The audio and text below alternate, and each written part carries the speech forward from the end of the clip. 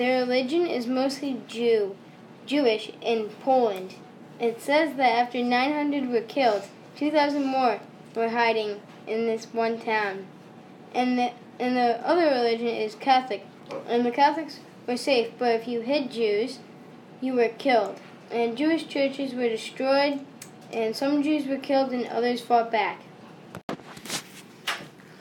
During World War II, Poland had many societal changes at home. As you can see on the pictures, there were bombed houses which made houses crowded with families. Some families moved into houses with some families moved into different countries. Also, when men go into war, house job roles changed. Women and children did men jobs.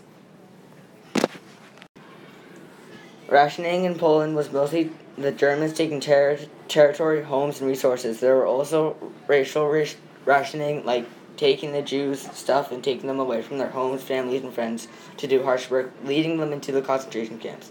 Most things were taken from the Nazis, and the Germans taking territory began World War II.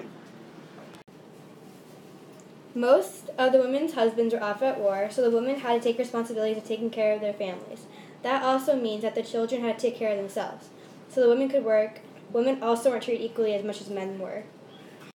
They grew many crops. As I put in the slide, the picture on the left shows farmers taking care of their horses. On the right shows a picture of a house being built.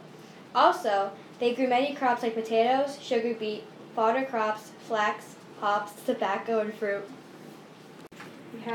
Children in Poland often had to take care of themselves. Students in school had a hard time focusing because of air raids. Children grew up only knowing their fathers by pictures, not in person. Children were often worked very hard, which is called child labor. Poland was well known for crops before World War II. The Nazis made food policies about food and the amount of food people were able to get. Houses that were bombed had a lot less food and it was harder to survive.